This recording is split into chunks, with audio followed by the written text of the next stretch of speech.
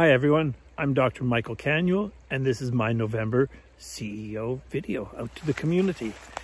Well, October's done. Halloween candies are all handed out, costumes put away, and we're into November. And contrary to many, I kind of like this month. It has a special feel to it. But I also know that it's the month in which students get their first progress report from the teachers. It's an important moment because it gives parents an idea as to how things are going with their child, and an opportunity for teachers to work with the parents on maybe keeping them, if there are particular plans or actions that need to be taken, to get to work on that. It's also Financial Literacy Month. This is an area where I think we need to really continue to put a lot of time and energy. We need to make sure that our children develop all of those skills that allow them to be smart consumers, that they learn how to use credit cards properly, and what it really means, first of all, to have credit. So I applaud all those who have worked in this area, and encourage you to take a look at our Learn website, because we have a considerable number of resources that could be useful for teachers and parents and students. It's also the month in which our provincial resource team and the CLCs continue to offer workshops for parents, and again, developing skills and competencies that are part of the ongoing lifelong learning that we all go through. Our pedagogical services team, led by Christine, continue to do amazing work. They've been working and focusing these days a lot on the digital action plan.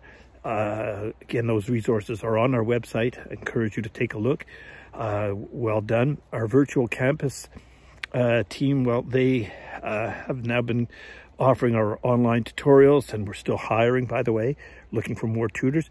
The interesting thing is that I believe in the first week or so, we had close to 2,000 registrations. That's an amazing start and a testament to the quality of the tutorials that we offer to our community. I encourage you to take a look at that and to use them where and when appropriate. Our Quebec Online Alliance, this is the virtual campus that we created for the students with medical exemptions, up and running. We had a few bumps along the way. It really is the result of the fact that we're putting something together on the fly and in such a short period of time. But I'm pleased to see that things are going well. A special shout out and thanks to Pat Hall and Christy Tanos, the principal and vice principal of our campus. They've just been working diligently and really non-stop to make this make it work. And as I said, still a few little things to work out, but I'm really excited about the fact that this 8 school board initiative is really working and coming together to serve our community. So hats off to everyone. It's going to be December soon. We again symbolically refer to as our mid-year in the school year. Things go quickly. It's sometimes hard to keep up with everything that's going on. Please take the time to look after yourselves. Find some time to stay charged. And as we head into the middle of our school year, I wish you all well, and I'll see you next month.